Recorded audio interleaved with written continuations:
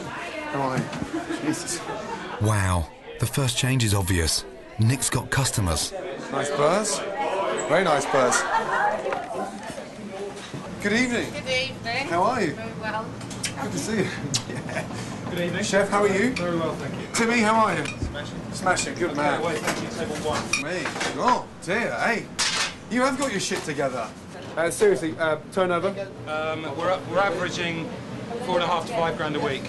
Top week's been 8. Top week's been 8? Yeah. That's great. One big question. Have you got a spare table of 1 anywhere? Yep. Thank fuck for that. I'm not coming all this way and not eating. The first thing that struck me when I walked in here, was the buzz. The place is full, 47 couples on a Wednesday night. King's Lynn's empty. This must be the busiest place within miles.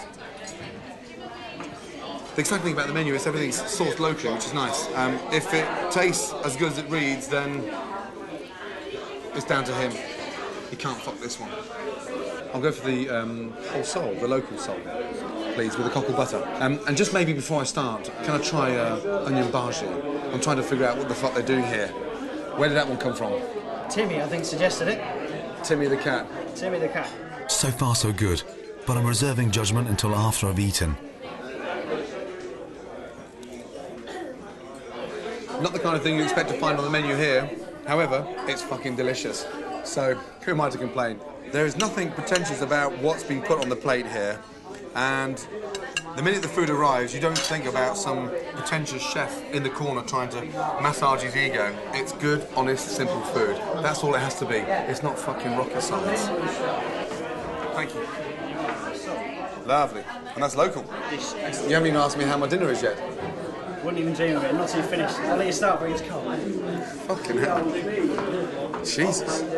Fish, cockle butter, parsley, sautéed local ceps, and sautéed potatoes. Rustic, simple, and so unpretentious is extraordinary. And miles in front to what I experienced last time around here. And it was nice, Nick, very nice. Simple, honest, and great flavours. For you, what's changed in terms of... I've got it back in here. Have you, though? Yeah. Really. Is it in there? Yeah. This is the first time I can quite honestly say, and I mean really fucking honestly, you're cooking for your customers, not your ego. It's only going to be a matter of time before you're financially fucking stable. That, we're nearly there already. Seriously? Batman's paid right up to date. All the suppliers are back within 30 days. And all the wine suppliers are paid up scratch. Yeah. Timmy, the bhaji was delicious, by the way. Good. Can I have the recipe, please? No. You tight little fucker. I've given you my recipes. You've had a personality transplant, haven't you? Where did you get this from? There's a lot more chefs I'd like to give it to. Tell me where the shop is and I'll send the fuckers to it. All jokes apart, don't fucking change. No, I won't. And don't put your fucking ego in front of your customers. I'll show you the menu tomorrow. Don't put your fucking ego in front of your customers. I won't. Your success is the buzz in that dining room. Definitely. The minute that buzz is gone, you're fucked. Yeah. Keep it there. Definitely. Yes? Yeah. Well done. Thank you. I really mean that. Huh? Thank you very Stubborn much. fucker, but well done.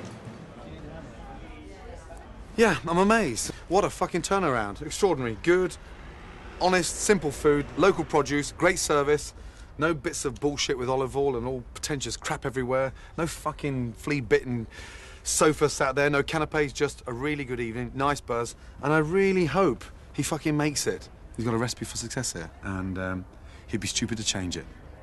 Really good.